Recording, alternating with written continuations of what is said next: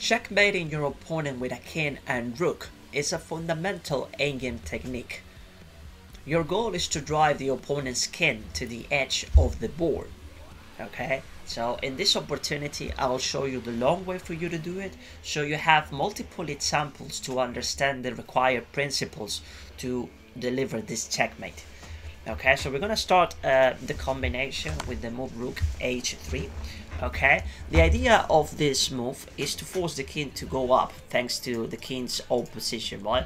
This is the ideal position for you to make progress every time. Okay, so that's what we're gonna try to do every time. Okay, so after king f4, the best move in this position would be to play rook a3. Okay, so the idea of rook a3 is to have a waiting move and also put your rook into safety.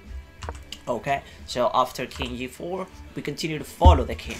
What's very important about this technique is that it's gotta be the black king, the one that aligns with you, and not the other way around. Okay, so once the king is in front of you, you can get this check, right? And now you're making progress one more time. Okay, so an important thing that you gotta remember is the idea of the waiting move, right? Playing here, in this position, if you play king e3, you're making a mistake, right? Because after king e3, you have a problem, right?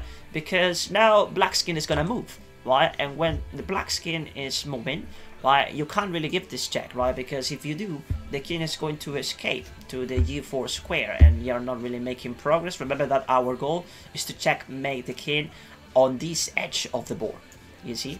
So that's not gonna work if we lose the old position.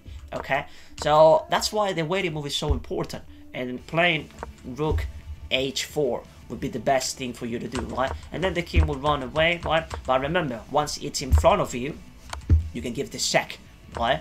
And now we're making progress one more time. So remember, the waiting move, right? You're not the one who is aligning with the king, right? It's black's king, the one that has to be in front of you. Okay, so there we go, and there we go, right? So we get this check, right? And we continue with the same strategy, right? The waiting move, very important to understand it. Okay, and then when we continue to follow the king, and then when we get the opposition, we give this check. And now that we're at the back rank, right, we are ready to give this checkmate, right? And now one more time, king's old position, but remember the waiting move, you're not the one who is aligning with the king. And there you go, that's all she wrote. Okay, I hope that helps. Thanks for watching.